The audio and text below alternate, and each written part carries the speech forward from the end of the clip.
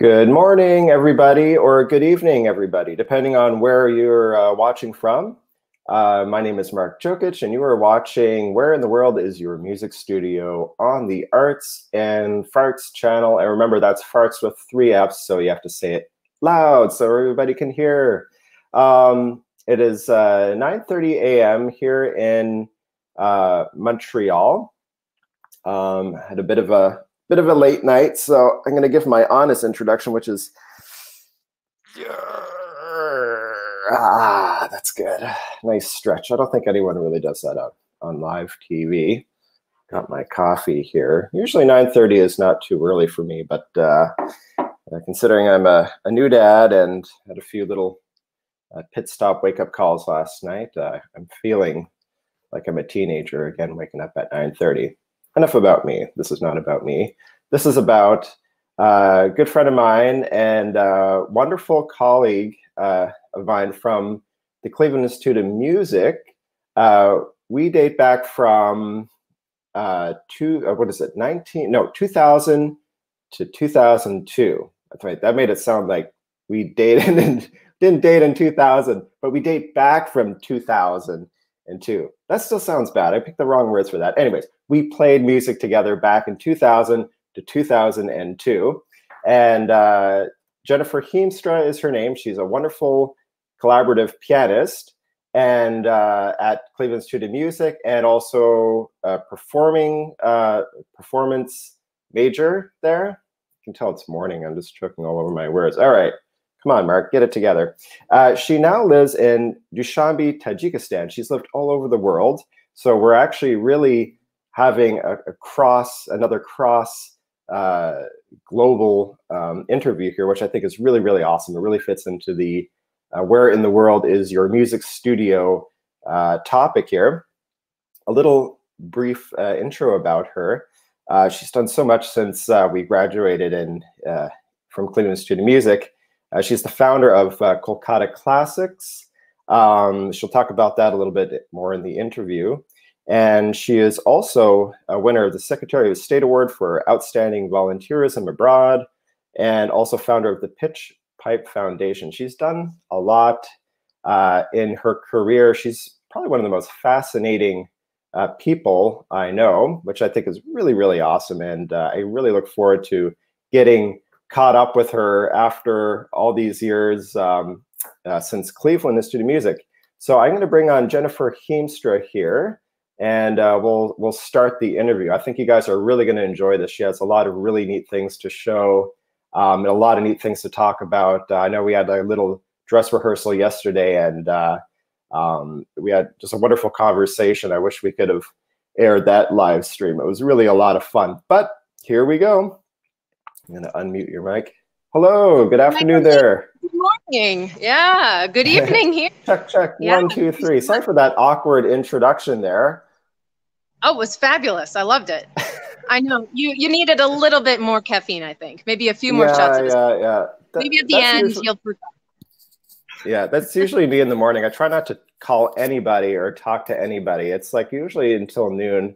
I will not go on, especially live stream, or go on the phone. It's like, don't talk to me. So you doing well? Well, thanks for making the exception for me. No problem. Yeah, I'm great. I'm outside. I'm in our beautiful garden. We've got 2 yucca plants out here. We've got roses, although they're not really blooming that much because I just kind of trimmed them. Yeah, but we have this English style garden with our beautiful car in the background, the blue Lada from Soviet era that we actually do drive around here. And why don't you remind everybody where you're talking from, just in case they missed the intro? Sure, we are in, and you had a wonderful pronunciation, Dushanbe, Tajikistan, which is in Central Asia. So we are north of Afghanistan. We border Pakistan, China, Uzbekistan, in that region. So very unique. Frankly, if I'm quite honest with you, I had never heard of it before we moved here. So that's awesome. So very where in the world is your music studio? I'm positively thrilled. So where are you taking us now? It's actually right in there. So this is the view that I have from my windows of this lovely actually, it's a fruit garden. We have peach trees and pear trees. And we just brought in several, as I fall down the steps here, bushels of fruit. So now I'm entering my house. That's where we're going. But Nice. we're going to take a slight detour because here we are. You still there? Yes, I am. That's right. I've been greeted by my kitties. They're at my feet. Here's one of them. And we're going to go to not door number 1, but we're going to start with door number 2. Okay. Here we go. What's behind? Ooh. So could it be? The surprise, the suspense. Oh, and purple ceiling and green cloth. So this is my God. Lovely green room, also purple. As I mentioned, I was looking outside and that is the beautiful garden view of my real performance studio. Mm-hmm. This is more of my electronic studio, which unfortunately I look at a wall. So there's a window where the blue curtain is, but it looks at a cement wall of the building next door. And I thought, what can we do? So we decided to turn this into a recording studio. So I have my lovely keyboard here, which I'm sure we'll talk about later. And I'll say, I can't believe I've ever thought about playing an electronic instrument, but there it is. I've got some wonderful lights that I acquired from India. Those look like industry standard. They are. And this you can really buy at no other place. This lovely cardboard / old curtain, upcycled Is that real cardboard? Oh, absolutely. Oh. Yes, this is cardboard. And oh shoot, this is real cardboard, real shears. And during quarantine life, we got a little bored. Yeah. And we needed something to do. So we came up with how to make these light boxes. And we have another one over here, which again, homemade. We could do a special deal at the end. Maybe we could put a link on the bottom, available for $29.99. I'm thinking maybe we can talk about the price. 3 equal payments, I think, would be a little bit, more humane. Yeah. Okay, we can talk about it. Yeah. And then this lovely screen here is held together at the bottom with your own shower curtain rod at the bottom and a shower curtain rod on the top. So do it yourself. All right. So I can sit here and really go anywhere with you, because in the end, in post-production, we can put images, we can put a sea, we can make me, blow a machine and I can be at the top of a mountain performing, Rachmaninoff. So when you showed this to me yesterday, I thought it was like, again, when I was talking about the industry standard lights, I thought that was like a real green screen, and I thought they weren't all the same or something, Oh no, but these are proper lights. No, but the green screen, I didn't know it was a DIY project. I thought you had someone set it up for you in there. You too can buy this. It's really deceiving, because that's actually what people do. You buy the green cloth, and then you just get a hammer and you put it on a wooden box. You put it on a stage, or you just get a metal frame, just like a clothing rod, like the movable portable kind, and you just put it up anywhere you want to go. It's just in post-production, you can snazz it up. But I'm getting really bored of this background, and I think the viewers are too, because you see this every interview. Here's the rest of this. We have a lovely couch. I've got some wonderful posters that aren't really up yet. I've got a lovely art from India, from Nepal. I've got some mandalas. I've got my electronic system here, mixing board and all that lovely stuff. So we can exit here. That's great. Again, so all this stuff has come with you through your travels. Asia, Central Asia, fabulous. This is right here, the ceiling. I have to say bye to the purple ceiling. Bye, purple ceiling. I've never seen a purple ceiling. It's in our bedroom too. Oh, really? That's so cool. I kind of want that. And now we've got the cats. We've got Sparky. There's one.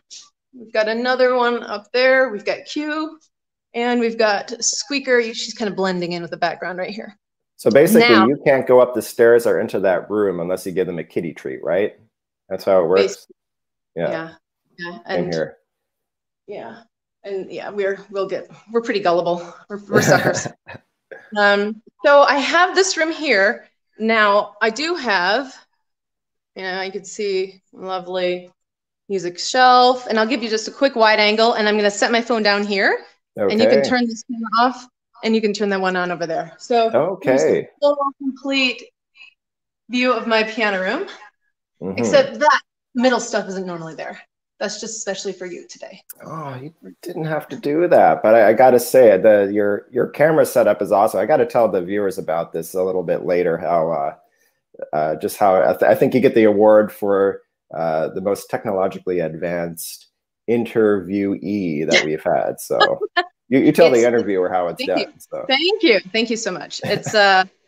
It's just, putting on concerts abroad, you got to really be prepared, and you learn about production, you learn about marketing, and snowballs. So I'm going to put this down, and then you can put this other camera on, right? I will put on the other camera angle, yes.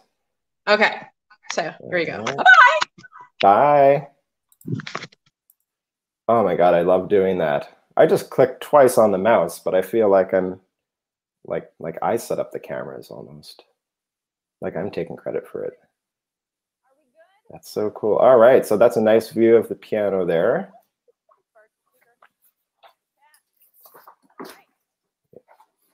All right, there you are. I got to tell our guests that yesterday when we were doing our little sound check, one thing I forgot was to put it in horizon view. That's another thing we figured out together yesterday.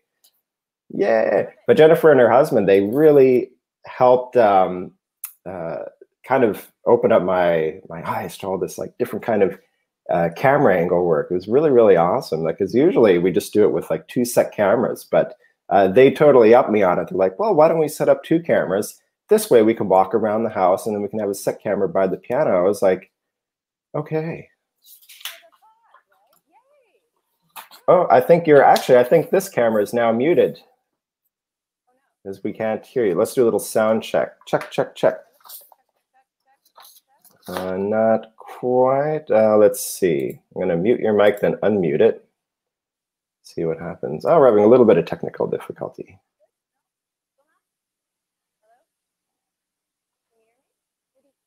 Can anybody lip read? Take your time. We will figure it out.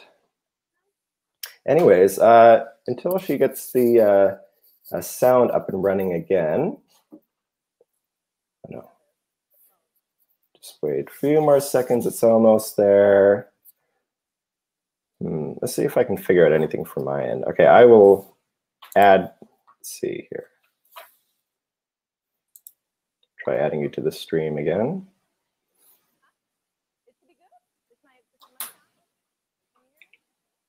Still no sound.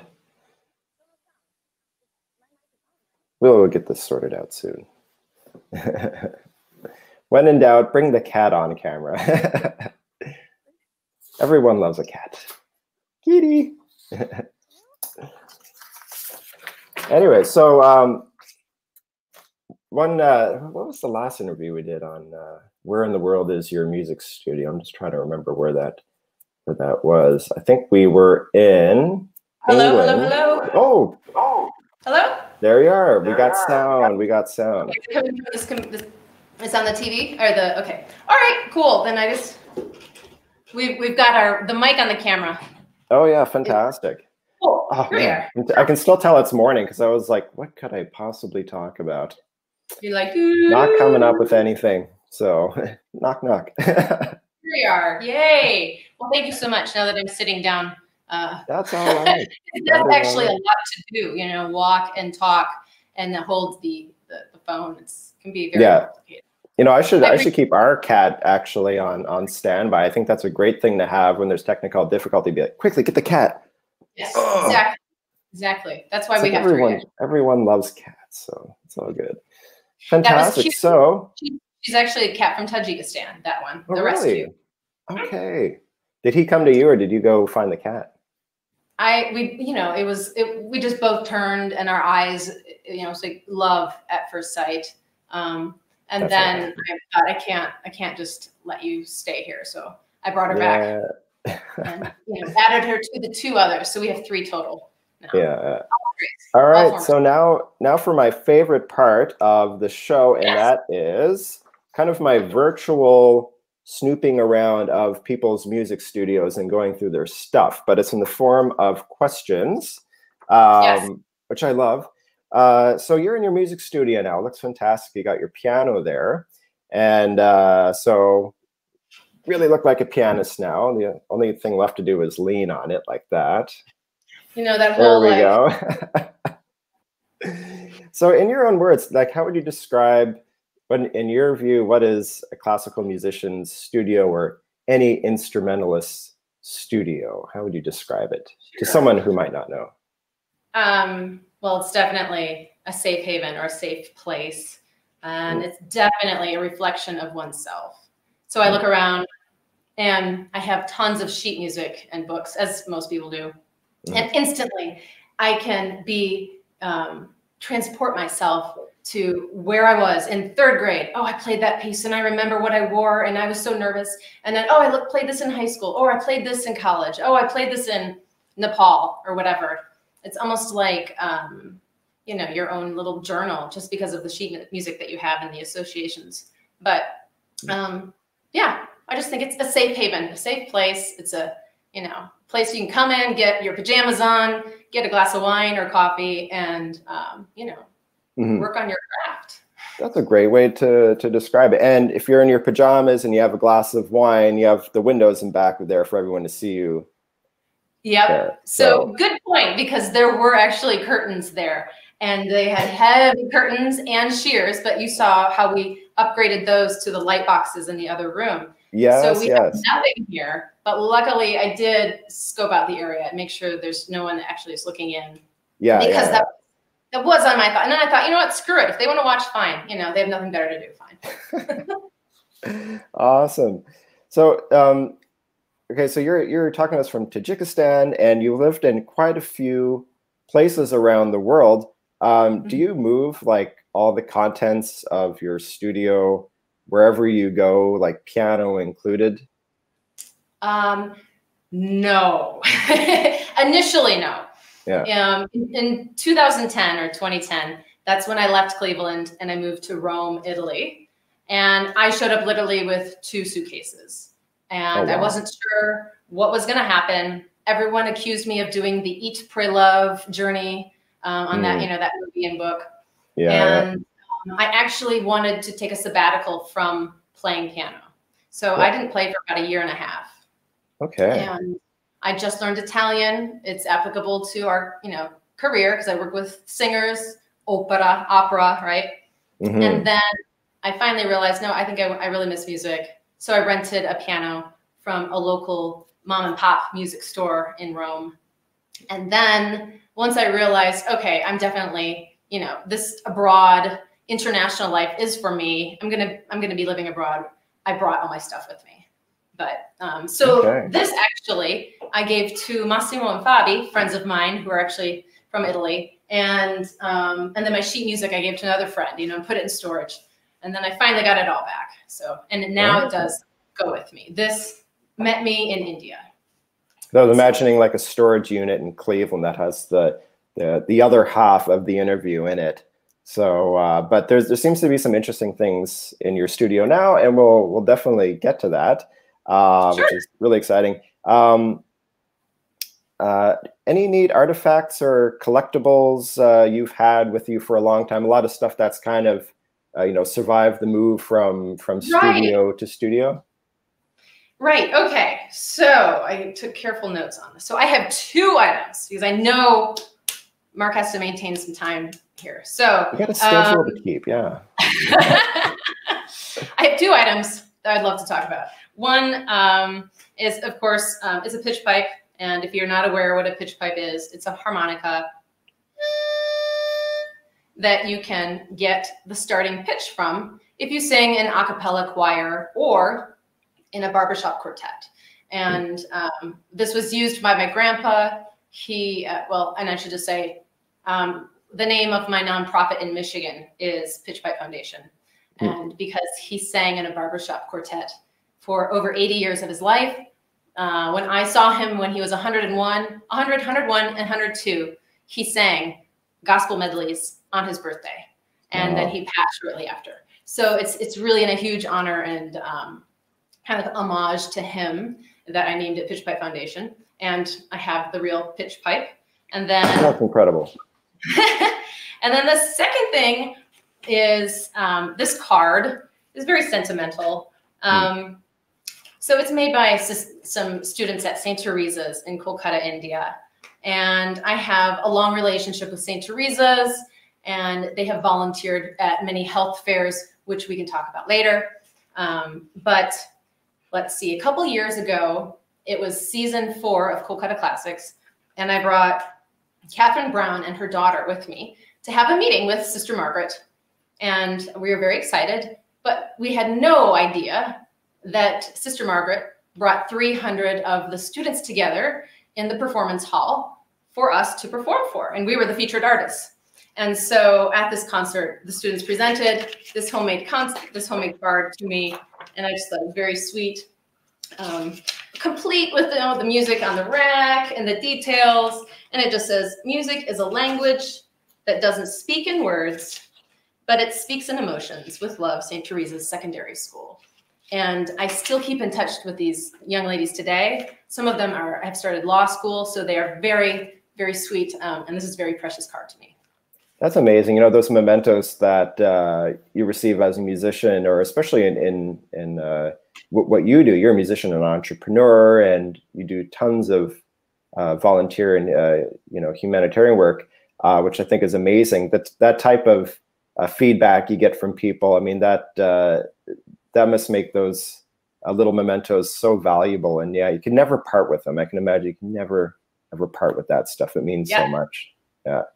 Thanks for sharing that. And I love hearing about the Pitch Pipe Foundation. I think that was really neat that you kept your grandfather's pitch pipe. And something like that, so small, it would be easy to lose, but you really held on to it, which I think is amazing. I'm glad you still have that. On the opposite end of the spectrum, what haven't you used in years in your studio? What belongs back in that Cleveland storage room? So I am so worried, Mark, that you might not even know what this is. The era of floppy disks. Oh, yeah. Them, and I have to laugh because it even says CIM jazz class on this. And I thought, oh my gosh, what? CIM had a jazz class? What? Resume, I have a landline written, the old school, like rotary, hello. Wow. So I have these floppy disks, and I dare say this is actually a value because it's so retro. My mini iPod. For music only. I think that's a neat thing. Before the Nano, right? Mini iPod. They don't make them like this anymore. They really, does it work? It works. Cool. Let's hope. I'll do that later. Assuming I even have a charger like this anymore. This is like, we might have to figure other ways to charge out. Yeah, I'll get back to you on that. I've been thinking about putting a lot of my important personal security information on those floppy disks, because probably not a lot of people would be able to access the stuff on it. They're like, damn, we don't have a floppy disk drive. Hard to crack. That's right. Yeah, that might be a good idea. Yeah, go old school. Make a comeback. Record, vinyl, they're coming back. Why not? Yeah, you heard it here first. Let's get back to the floppy disk, everybody. I think that's a great idea. What would you say? You can either choose to answer this question or not. What's one of the strangest things that's ever happened in your studio? Or sure. Did you find an old piece of pizza in the couch or something? It could be anything, really. I wish I had something so exciting as moldy pizza. I'm so sorry. My cats would have definitely gotten that away. It's true. The cats would get it. So you would never know in the first place. I would have to say, either just a game of charades, simply because I'm here and I'm trying to rehearse with a piano quartet, and we don't speak any of the same languages. I don't speak Tajik, the local language, or Russian. They do not speak English, and we have no history. It's not like we knew each other. We don't have a translator, and often our Wi-Fi just disappears. So we can't rush to the Google Translate or anything. And Yeah, it's a lot of dancing and, games of charades and trying to suggest, no, play here, yes. And all I know is da and niet and хорошо. And that's about it. And that can get you through a rehearsal. Yeah. Well, a lot of, gestures, big gestures. And then we did have one wild karaoke party here. So all of the lovely lights and the system and the setup that you were kind of praising, I guess, from the other room, we took down the pictures from this wall and we projected the lyrics to songs, and then we got in all of our colored lights and strobe lights and all this stuff, fog machine, and we had a big karaoke party here, so that was fun. But no, sorry, the moldy pizza. You're gonna have to keep going to find someone. That's good enough for arts and farts. I'm very happy with that. Well, it's interesting you're saying about the rehearsal. In the card from the kids, they said that music is a language, I guess, that doesn't need words. So with the rehearsal, you really lived up to that. So you're able to make music together without words. I think our neighbors were probably just dying of anyone who could hear, because we had the windows open, what was going on in our piano, in this rehearsal, and singing the lines and singing phrases, it was very comical, I'm sure. Mm-hmm. Well, that's awesome. Thanks for answering all these questions about your music studio. It seems like I forgot. Sorry. Yeah. You asked me, what do I use, or have we not come to that question yet? Oh, actually, I meant to ask you this because we kind of started talking about all sorts of different things, and it was a real show and tell yesterday. You have a few instrument collectibles. Actually, you're a multi-instrumentalist, you could say. We had one multi-instrumentalist on the show before, but along with being a fascinating person, a music and entrepreneur, you're also a multi-instrumentalist, and you got the goods to prove it. I have them, yes. I have acquired multiple instruments, but yeah, don't talk to my tabla teacher. Yeah, I have wonderful kind of instruments from travel. This one, the happy drum, I got actually here, and I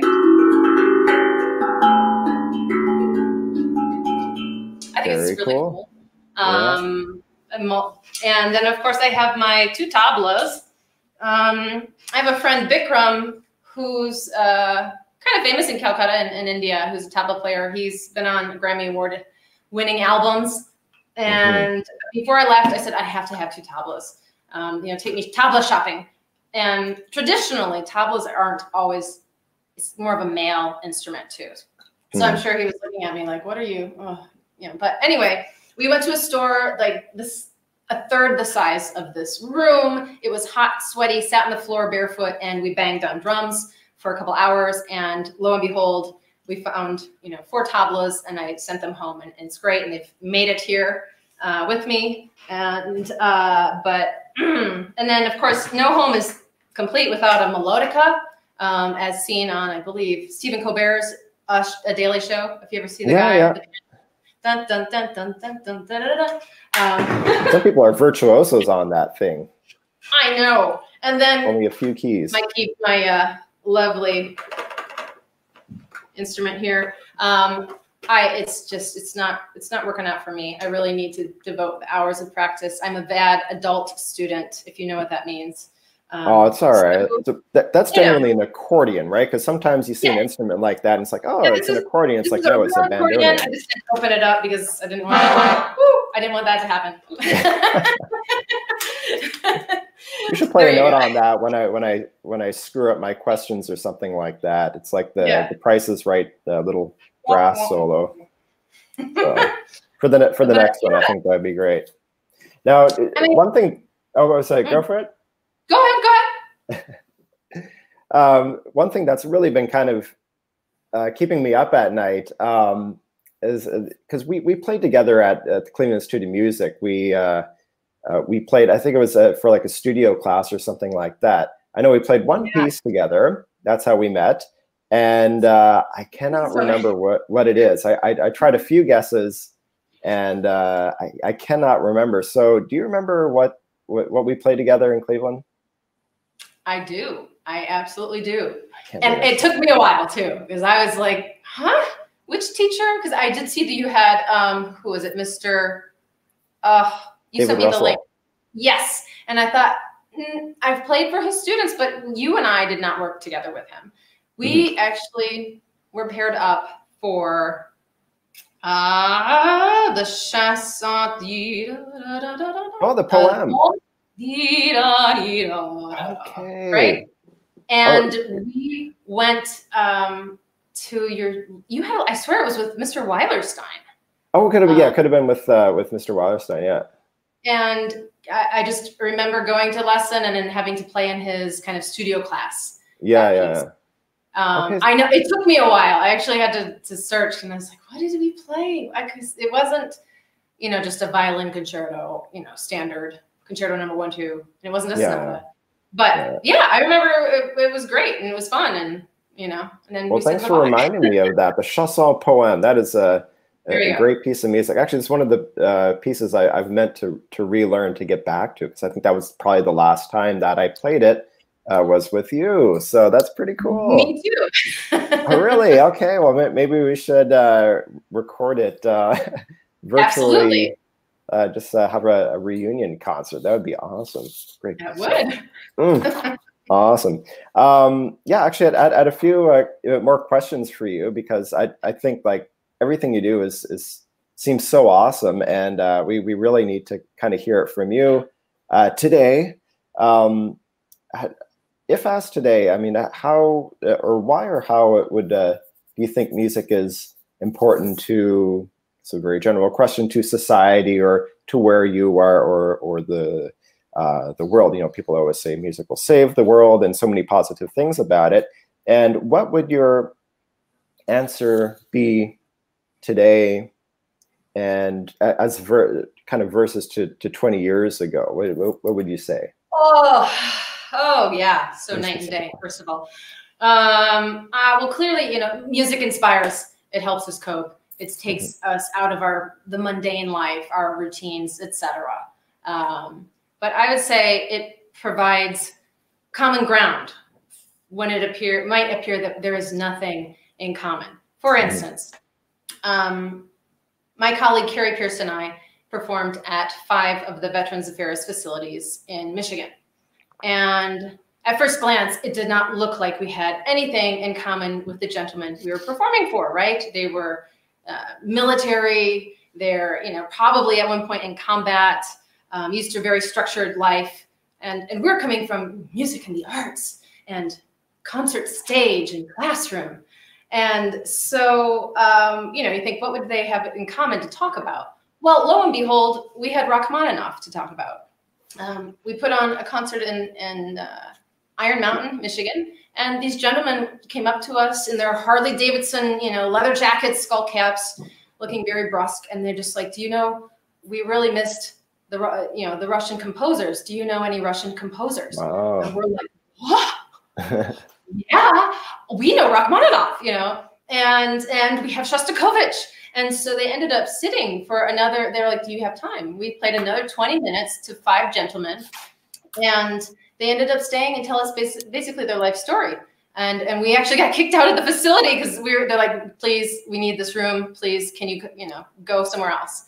So it's so incredible that, it wasn't without music, we would not have known this thing. We wouldn't have this common experience or and that's a great thing when you meet somebody and you realize you have a common love of a composer or a type of music. There's something really special that happens when you bond with a person like that. I actually had a next door neighbor in one of my apartments in Montreal back when I lived downtown, and we had the same taste in like alternative and rock music, and we could blast our tunes and we'd never complain about noise because it was just this common thing that we liked, and we keep in touch till this day just because we kind of bonded over our similarities and our taste of music. So that's a really good point you made, actually. And that's and also you could be completely ideologically opposed to one another, and you might not know it, but you're able to come to a safe space because of this commonality or because the love of music. So I think that's great. And 20 years ago, no. Yeah. I was, thinking in school 20 years ago, I was just thinking, how do I be the best pianist? How do I practice? How to make the best sound, tone, balance, voicing? What's next in the repertoire list? We both liked the chanson poem 20 years ago. What? We both liked the chanson poem 20 years ago. See, it's just full circle. Full circle. And we kept in touch. Yeah. Yes, we have actually. But I definitely, I think my frame of mind was just one different. And now I'm also much more focused on impact. The impact my performance has on an audience, the impact the performance has on my colleagues on stage, and also, what kind of message we're possibly weaving into our performance as well, if we decide to do so. Yeah, I think you're the perfect example of how music has evolved in a person, because, I remember you as Jenny Heemstra, pianist extraordinaire, and when I, when we got back in, there was a bad connection. Oh yeah. No, Too early in the morning for me to get jokes. But it's amazing, like, so many years afterward, I read your bio, all the things you've done, all the things with your work and music and really bringing it to people. It's amazing how it's really evolved, and really your purpose in music. It's really intriguing to see that in people that you knew so long ago, and then seeing what they're doing present day. That really kind of defines the importance of music. And I think even without asking you that question, if I just told somebody about you and then they read their bio, they would get it instantly. So I encourage a lot of you viewers and listeners to go check out Jennifer Heemstra's website and just read all about her, because I think it really kind of defines the importance of music. You're just like a perfect living example of that. Moving on to, you're welcome. No, I totally mean it. So yeah, check out our website. So I think it's amazing. And you have some wonderful videos up there too, some wonderful video clips of a lot of your work. You've really made it available for everyone to see.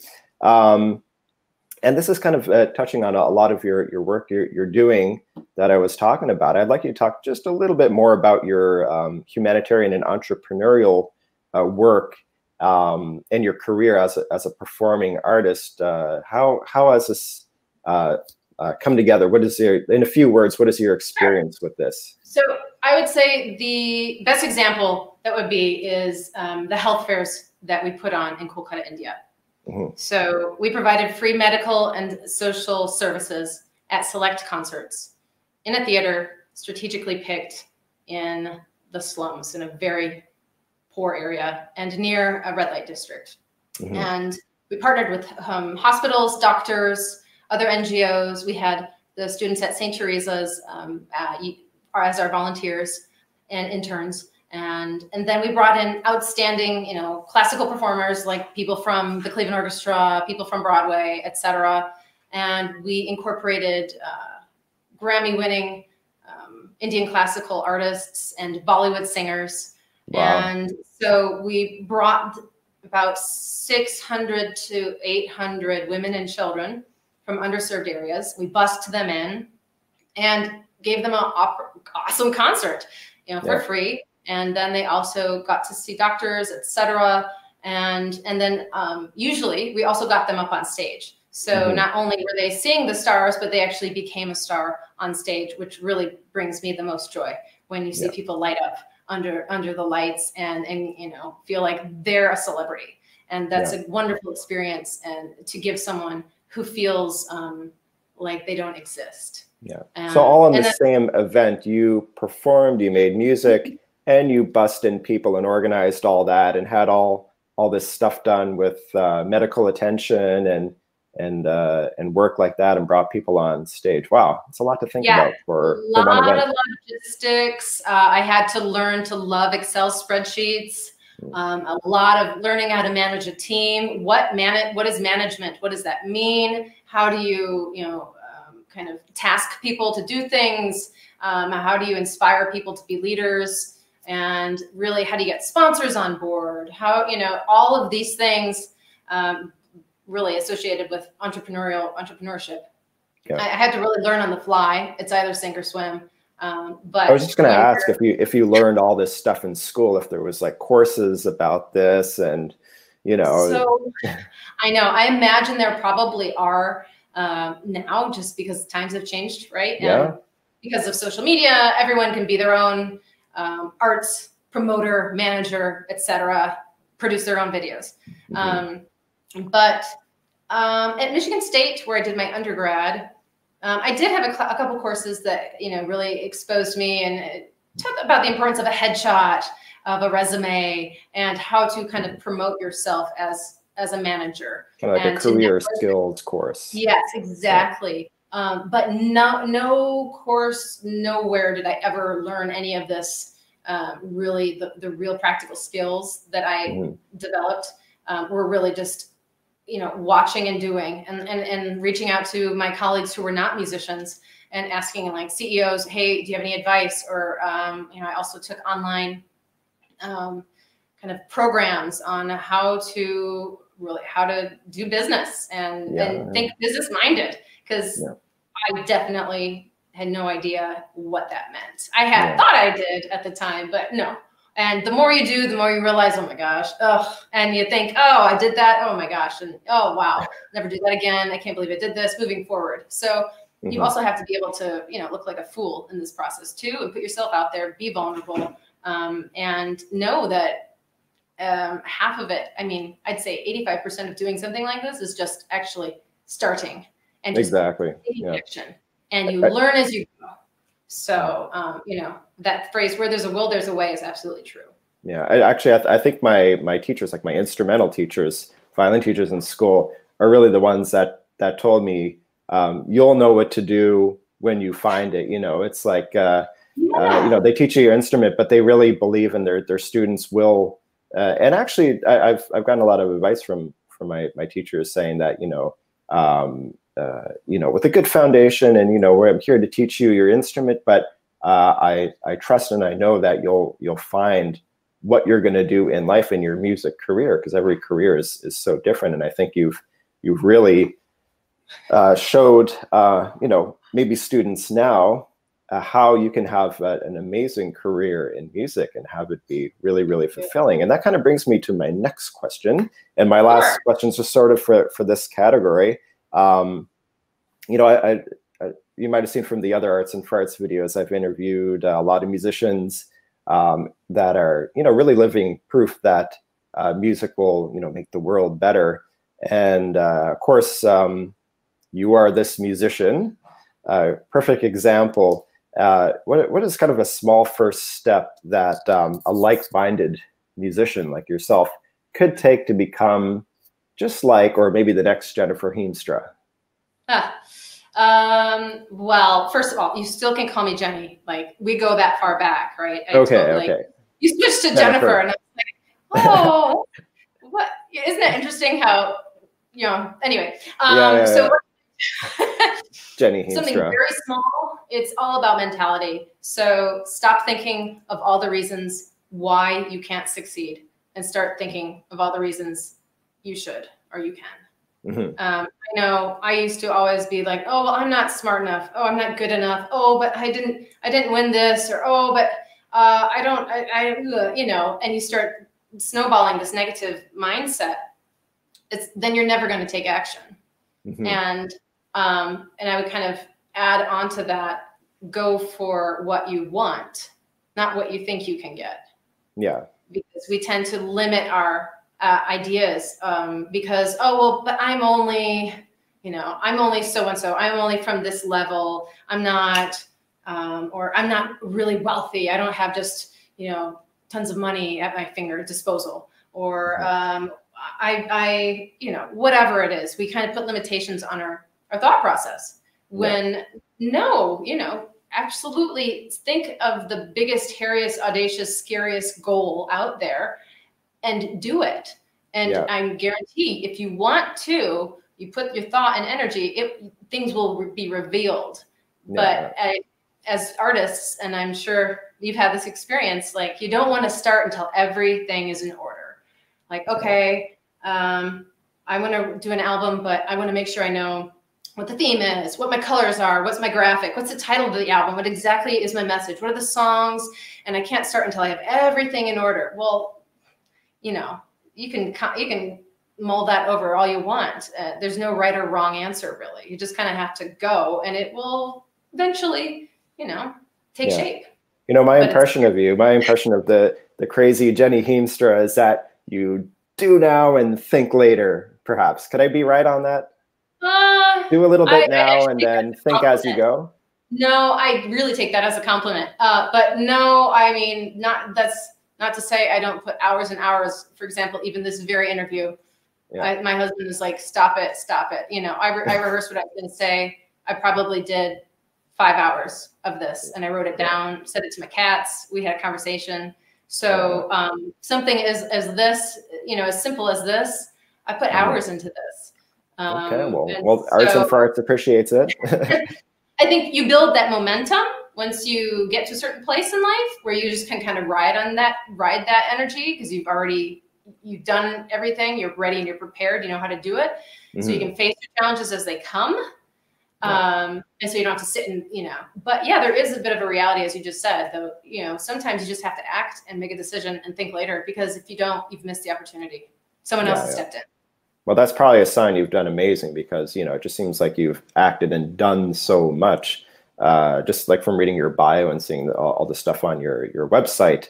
That is the impression someone would have, that it's just kind of effortless for you. So I think that's really, really amazing. Wow. Okay. Well, I have to say that, Mark, if you come and perform with me in India, you will know what I'm talking about, because if you can perform in India to like 7,000 people who really don't have this history and culture of Western classical music, and to get their attention and to bring them in, and to, because they will straight up get up, oh, my phone, okay, you know, they don't care.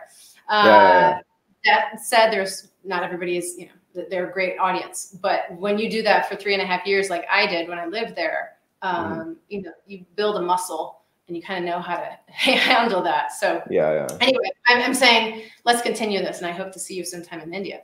Well, let's hope that maybe that'll be the next Arts and Farts program, is reunion concert with Jenny Heemstra in Calcutta. That would be awesome. There we go. I'd like to kind of just to end the program, I'd like to open up the mic to you just to talk about life now in Dushanbe, Tajikistan.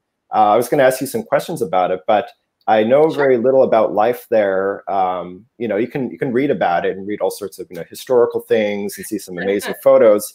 So I'd like to just open up the mic, and you can just talk about life there, what it is to be like a musician there, especially classical musician. So 3, 2, 1, sip of coffee. I know. Cheers. I wish I had my martini, because it's 7:30 now here. Yeah, coffee's getting low, so. This part of the world used to be part of the Soviet Union, right? Russia. It was well, I actually have some notes, but I don't think I'm going to talk about. Okay, so this area was a village, a big village, and this city was a market. And the market was called Dushanbe because the market was on Monday, and Monday translates to Dushanbe. Really? So, as you know, the Roman Empire expanded into Central Asia, and they took this area with it. And then with the Soviet Empire in 1924, they came and made Dushanbe the capital of Tajikistan. And then at one point, it was also called, well, I think it was Stalingrad as well, for about 50 years. So here we see great influence of the Soviet era. They came in and built huge buildings, Soviet style, which is basically a huge cement block, large.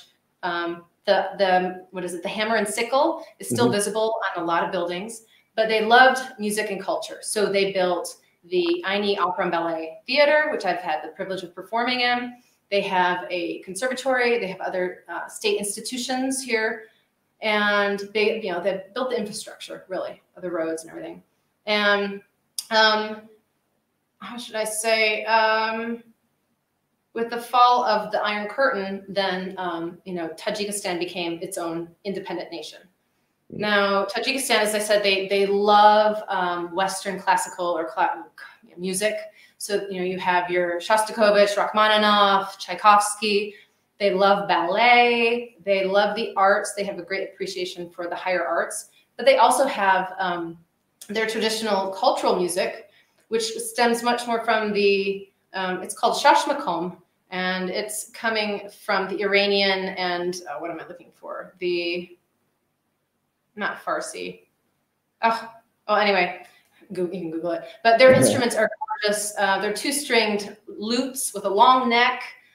Usually two men are playing one, or two men are each playing one, and then they sing, probably lyrics in Persian. Some love lyrics. You also, of course, they use the violin. They have dutar, the tanbur, which is their hammer dulcimer. And then they also have, though, proper symphony orchestras here. They have the President's Symphony Orchestra, which I've also had the privilege of performing with and touring with here. And then they have the two other orchestras at the Opera and Ballet, kind of in residency. So it's wonderful. It's very rich culture. We're surrounded by mountains. The Pamir Mountains are near us. I mean, I love that. As somebody from the Midwest, I'm not used to seeing mountains just when I look out the window. That's great. But unfortunately, you know, I don't speak Tajik and Russian. And really there is, you know, there's a push for the revival of Tajik language, Tajik music. And currently the president is actually destroying a lot of the Soviet era buildings and really trying to make this Tajikistan and Tajikistan only, and to kind of eliminate the Soviet ruins and Soviet buildings that remain, and just claim this as their own identity. So it's very interesting, but you definitely feel, you know, I have never visited any other country like Dushanbe, like Tajikistan. And how long have you been there? I have been here 2 years. Okay. Yeah, and so it was great. You know, I met the director and the admin director and the conductor of both of the orchestras here, and they were totally on board to, again, with a translator, several translators, to move forward and collaborate and bring in international artists. And you know, I was in India performing in early March, and I came back, and then all of a sudden, you know, COVID happened, and so here the airport is closed. And so we can't bring in any artists, and clearly it makes it challenging to kind of program a season when this epidemic is happening, and you know, we physically can't get people in and out of here. But I was really looking forward to this next year of just wonderful collaborations. We had set up that we would bring in almost an artist almost every other month, and they could perform at this beautiful opera hall. I mean, I think it's kind of on par with Severance. You know, that might be a little stretch, but it's beautiful. So and you know, here I am. But on par with Severance Hall in Cleveland. Yeah, it's grand. I mean, it's a former Soviet. It just has its own style. Beautiful chandeliers, gorgeous chandeliers, and woodwork.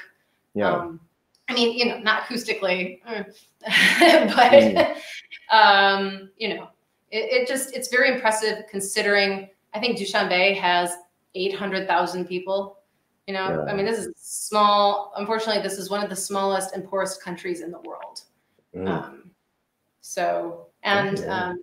there's, you know, there are great tourist attractions. They just build a gorgeous mosque, which is on par with the Blue Mosque in Turkey. And, you know, there's just really a lot of gorgeous hiking. You can go in the mountains. It's just, you know, unfortunately we're kind of stuck right now. No one's really going anywhere now, or really wants to go anywhere now. And this is still kind of new that we're kind of on lockdown still. So, but it seems like it's like COVID is, we're over COVID, but COVID is not over us. You know? Exactly. Well, it's great for, you know, it's amazing people with vision like yourself. That hasn't slowed down, I think. I imagine you're always thinking of what is the next thing to do, planning ahead.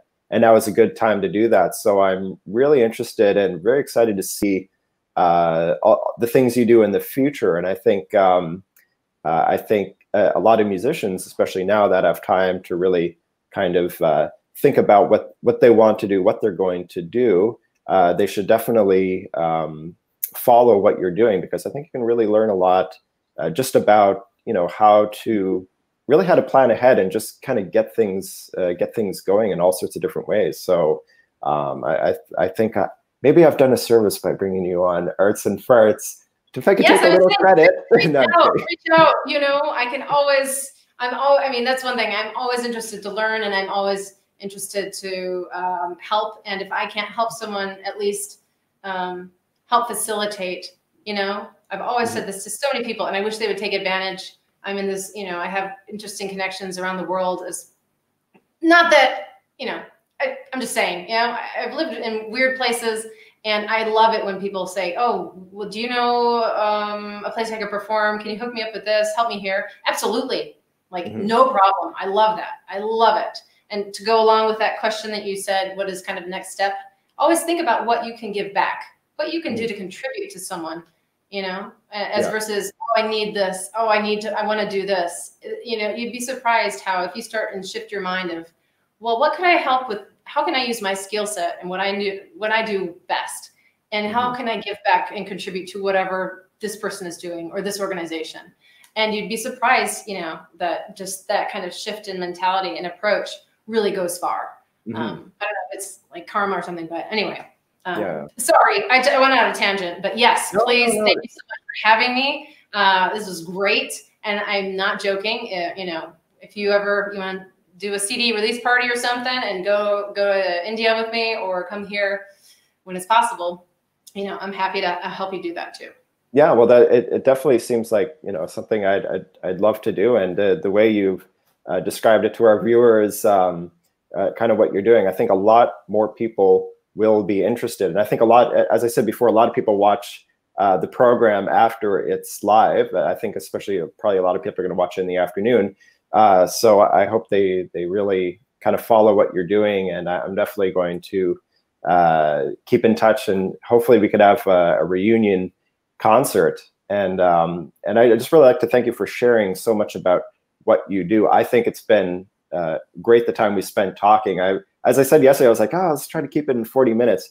It's like we've gone over an hour, and I think we could still talk about more. Have we really? Oh my God. No, it's great. I think there's still so much to talk about. That's why I just kept the show rolling, because you know, especially with learning. Wrap up. Yeah, no wrap up. No wrap up. It's been too great, and you know, it's also been great seeing you again after all these years. So I hope we keep in touch, and I'm going to start practicing the chanson poem again. I know. I tried to find that music. Absolutely. Yeah. Thank you so much for your time, and thank you for you know, giving me this platform. And I really, really wish you the best with your career, with all the things you're doing. I saw your recent CD release, all these awesome tours, and really kind of interesting instrumentation, you know, bands and groups that you've been, you know, working with, not just piano and violin or piano. You know, although that's still a tried and true classic. So great. But, you know, it's just great. And now, you know, to see you as a dad and everything, I just wish you all the best. And thank you once again. Thank you so much for your time. Thank you so much. And thank you to all our viewers for watching this interview. Where in the world is your music studio on the Arts and Farts channel? You've been watching Jennifer Heemstra, or Jenny Heemstra, that I can now say. But if you want to search for her on Google, put Jennifer Heemstra piano, and you will not be disappointed. Thank you so much for being a guest on the show, and have a wonderful evening. I see it's dark in the background there, so the sun has definitely gone down. So you can't show us any more outside views. So that's a good way to wrap it up. Absolutely. All right. So good night. Thank you. Thank you, everybody. Bye. Bye-bye.